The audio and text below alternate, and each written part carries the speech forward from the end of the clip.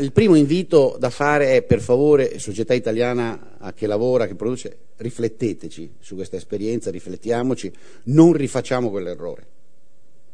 Non pensiamo che ci sia una rapida soluzione alla situazione in cui ci troviamo, che consiste nel mandare al governo, ora quando verrà marzo, se la data di marzo verrà confermata, un qualche uomo nuovo, simbolico e miracoloso, o un qualche raggruppamento nuovo di discesa esterna e non scelto da voi, ma in qualche maniera offertovi mediaticamente da un lato o dall'altro, a seconda delle vostre preferenze ideologiche, e poi vabbè, è finita, adesso questo aggiusta tutto. No, proprio, guardate, no, per favore no.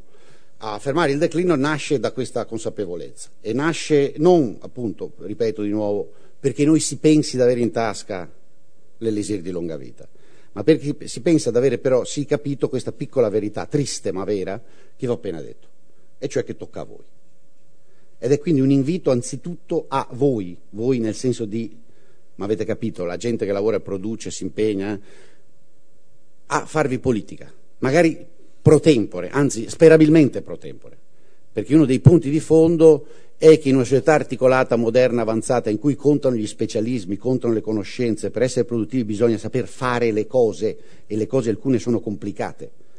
Il tuttologo chiacchierone ideologico che viene continuamente con la bandiera levata di un simbolo dell'altro a fare grandi chiacchiere, come diceva il buon vecchio Iannacci, credo, lui lo riferiva all'Almirante, no? Voto Almirante perché sparla bene, ma voi sostituite Almirante il vostro politico preferito o spreferito e vi sale uguale, no? L'atteggiamento è voto quello perché fa dei bei comizi, perché dice ste cose roboanti, perché no, voto quello perché mi ha promesso che sa aggiustare il carburatore, ed è il carburatore che devo aggiustare, lo devo cambiare, devo pulire il filtro, e c'ho evidenza che sa pulire i maledetti filtri, e mi ha pure promesso quanto mi costa e che quando ha finito di cambiare il carburatore e pulire il filtro se ne torna a casa.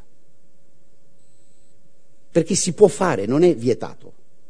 Questo non vuol dire che magari qualcuno che è particolarmente bravo lo tengo lì per 3-4 legislature, per carità, però voglio costruire un sistema nel quale giudico costoro da quello che fanno e non secondo criteri ideologici, non che continuo a rivotarlo perché è dei miei comunque e c'ha la bandierina del mio colore preferito alzata, perché questo è ciò che ci ha condotto a questa situazione, in cui abbiamo continuato a votare e a riprodurre partiti perché c'era una forma di appartenenza ideologica, alla stessa maniera che a me piace l'Inter, anche se non mi ricordo nemmeno, non so la formazione più, però mi ricordo Sarti, Boldrin, Facchetti, Bedin, Guarneri, Picchi, eccetera, di quando avevo 8 anni.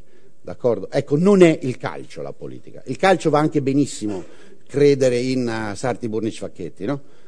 Perché, vabbè, alla fine, no? Cioè, è un divertimento. La politica no, la politica è quella che decide delle vostre strade, delle vostre scuole, delle vostre tasse, delle vostre imprese, dei contratti di lavoro, di tutto.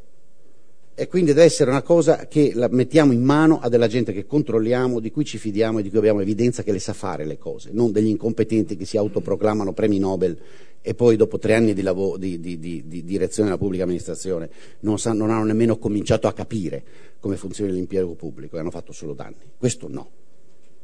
Questo è il punto di partenza.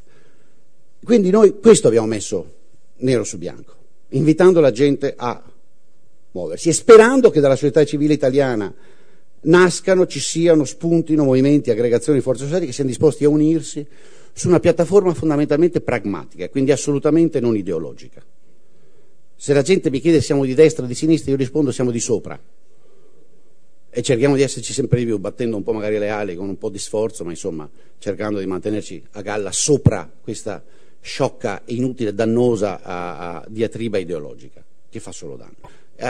Però è lotta di lunga durata, non c'è poco da fare, non si risolve nel marzo del 2013 e questo vale anche per il signore che mi chiedeva delle ideologie.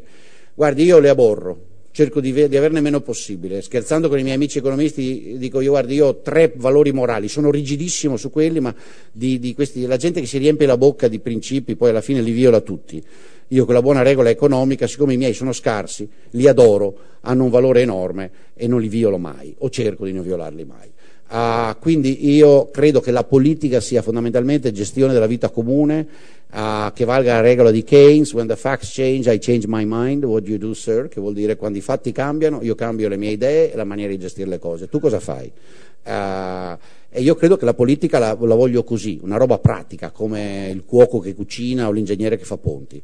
Quando il problema cambia, cambio metodi, senza particolare ideologia, perché non ce n'è. Non ho la verità in tasca di come devo vivere gli umani, proprio non ce l'ho, e mi adatto a quello di cui gli umani hanno bisogno e cerco una soluzione. Quello che era buono ieri magari è sbagliato oggi.